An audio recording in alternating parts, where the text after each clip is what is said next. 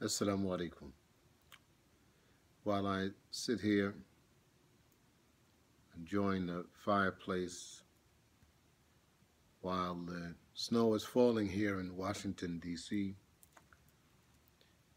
Alhamdulillah, wassalatu wassalamu ala Rasuli Kareem, being grateful. But I have to reflect that I just got off the phone with Imam Hanifa Malik from the Muslim house in Flint, Michigan. He gave me an update on the water crisis that they're having. And he says right now, alhamdulillah, with the help of many people, including Islamic Relief, they're receiving lots of bottled water. But they're afraid that it's only going to continue as long as the cameras are rolling. And so I've spoken with them, and they have a concern that they're going to be like the people of Katrina.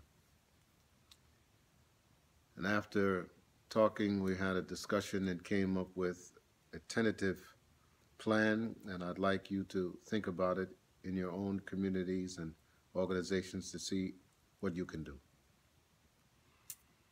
First is Flint, according to him, is a city of about 100,000. And after the big motor companies downsized or pulled out, they left behind many, many poor people. And the plan is that eventually, because of the water from the Flint River that is corroding the pipes in Flint, that they're going to have to replace all of the plumbing, all of the water supply that comes to the people of Flint, no matter what kind of water you put in now, whether it's the water that they used to get or whether it's the water from the Flint River, doesn't matter. Those pipes are now corroded and they are leaching lead into the water supply. Now, the federal government has pledged that they will spend maybe $1.5 billion in rebuilding the water supply system in Flint. But until then, poor people will continue to suffer.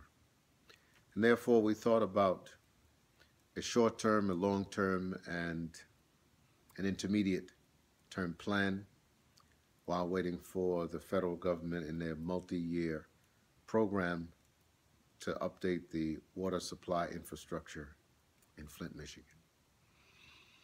And the first is to help them in getting regular water supplies, bottled water, into the community after the sensationalism wears off.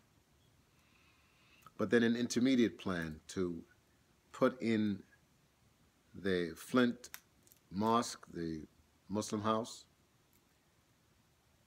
a water filtration system. The Imam told me that you can go downtown to a restaurant or a bar and drink water because they have a water filtration system and people trust that that water is lead-free.